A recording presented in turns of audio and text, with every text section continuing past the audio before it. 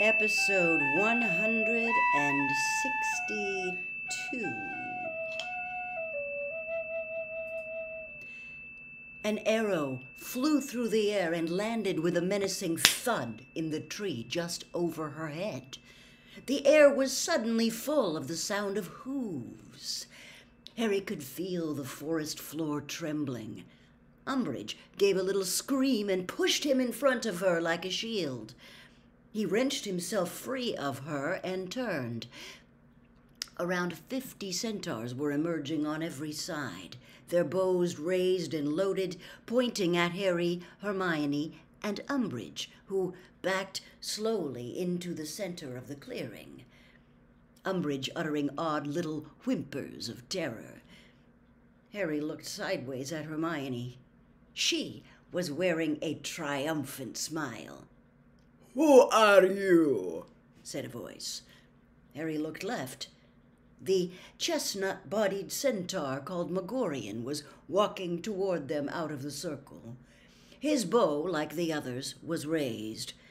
On Harry's right, Umbridge was still whimpering, her wand trembling violently as she pointed it at the advancing centaur. "I asked who you are, human," said Megorian roughly. "I am Dolores Umbridge," said Umbridge in a high-pitched, terrified voice. "Senior Undersecretary to the Minister of Magic and Headmistress and High Inquisitor of Hogwarts."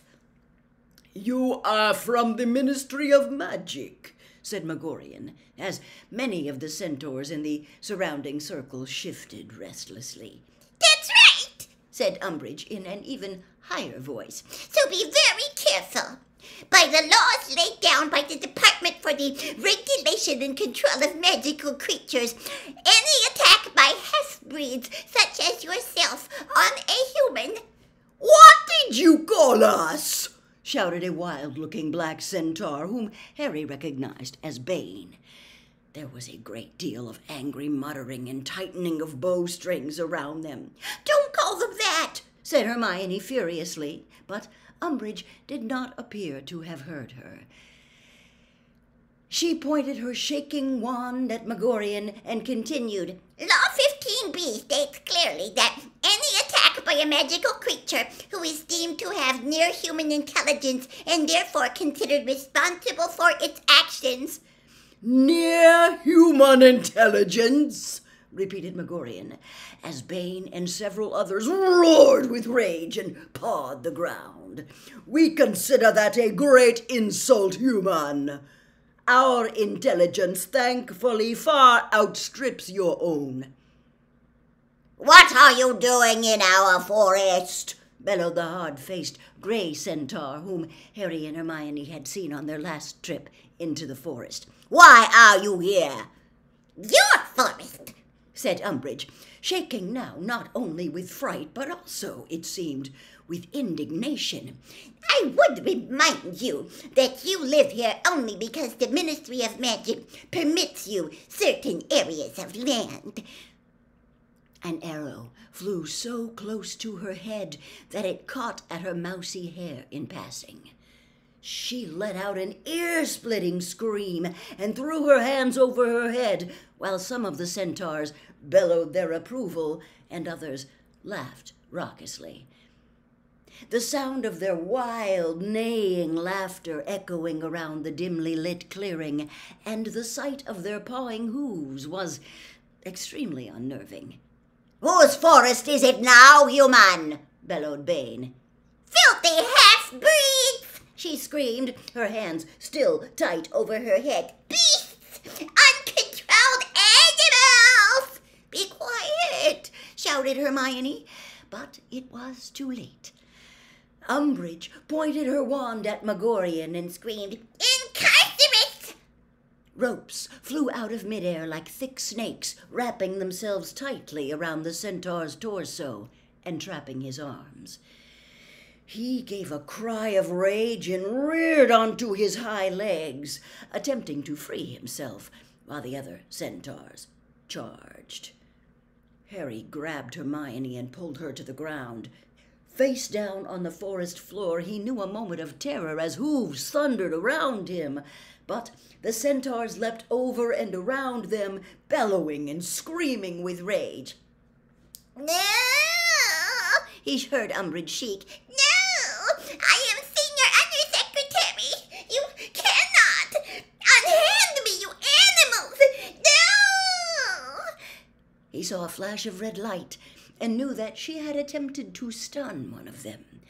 Then she screamed very loudly. Lifting his head a few inches, Harry saw that Umbridge had been seized from behind by Bane and lifted high into the air, wriggling and yelling with fright. Her wand fell from her hand to the ground, and Harry's heart leapt if he could just reach it.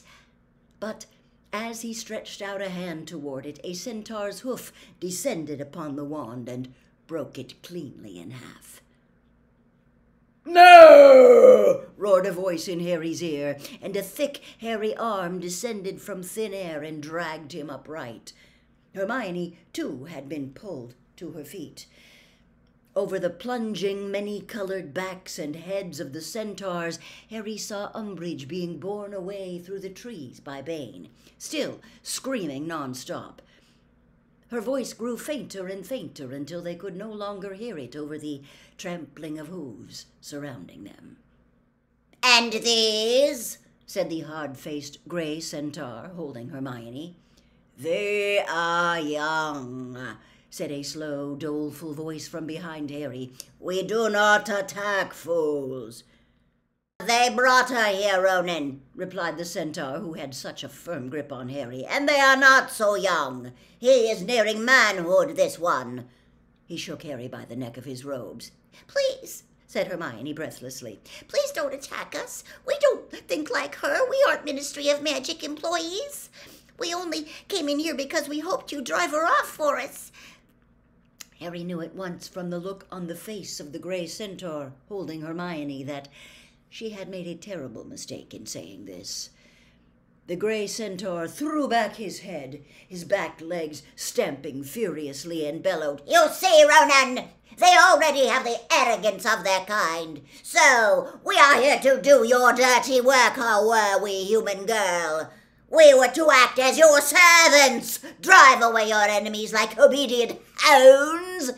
No, said Hermione in a horror-struck squeak. Please, I didn't mean that. I just hoped you'd be able to help us. But she seemed to be going from bad to worse. We do not help humans, snarled the centaur, holding Harry, tightening his grip and rearing a little at the same time, so that Harry's feet left the ground momentarily. We are a race apart and proud to be so. We will not permit you to walk from here, boasting that we do your bidding. We're not going to say anything like that, Harry shouted. We know you didn't do anything because we wanted you to. But nobody seemed to be listening to him. A bearded centaur toward the back of the crowd shouted, They came here unasked. They must pay the consequences. A roar of approval met these words, and a dun-colored centaur shouted, They can join the woman. You said you don't hurt the innocent, shouted Hermione, real tears sliding down her face now. We haven't done anything to hurt you. We haven't used wands or threats. We just want to go back to school. Please, let us go back. We are not all like the traitor Firenze, human girl, shouted the gray centaur, two more neighing roars of approval from his fellows.